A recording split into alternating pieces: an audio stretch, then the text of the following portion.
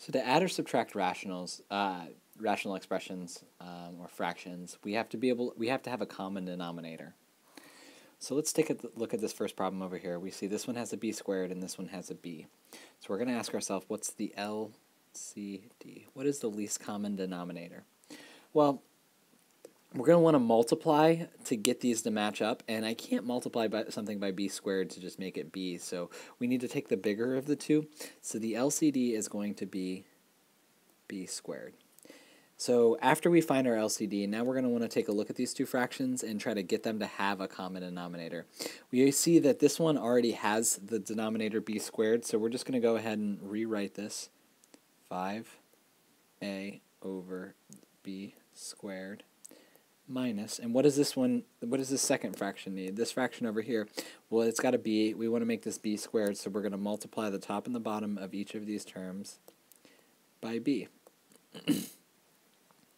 So our second fraction, we are going to have 3ab, and on the bottom we're going to have b squared. Now after we do that, then we are going to just combine our numerators. So 5 is going to be 5a minus 3ab over b squared. So now that we've got these combined, we're going to take a look at the numerator and we're going to see, can we factor anything out? We can see that these each have an a in common, so I don't think it's going to necessarily change the answer, but we want to try to factor this as far as we can. So we're going to take an a out, and there's going to be a 5 minus 3b left over there. And on the bottom, we're going to have a b squared. And that's going to be our final answer for that one.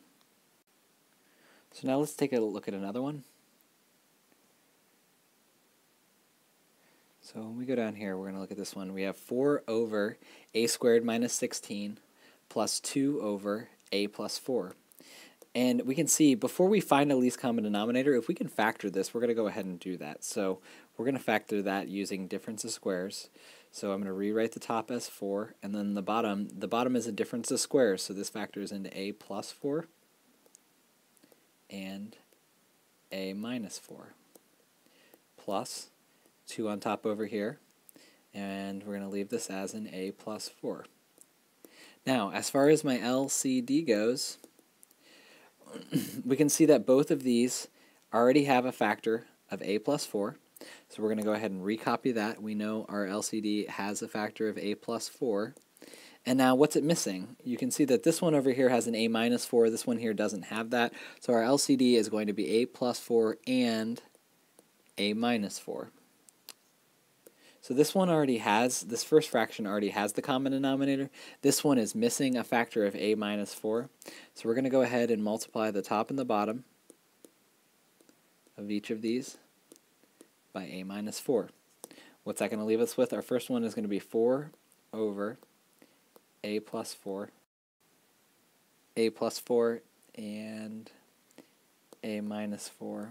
So that one just stays the same. Since it already had the LCD, we didn't change that one at all. The other one is going to be 2 parentheses a minus 4 over a plus 4 and a minus 4. Now that these have a common denominator, we're going to go ahead and put the numerators together. When I put those numerators together, you can see I'm going to distribute a positive 2 into both of these expressions. So what we're going to have here is it's going to be 4. 2 times a is a positive 2a, right?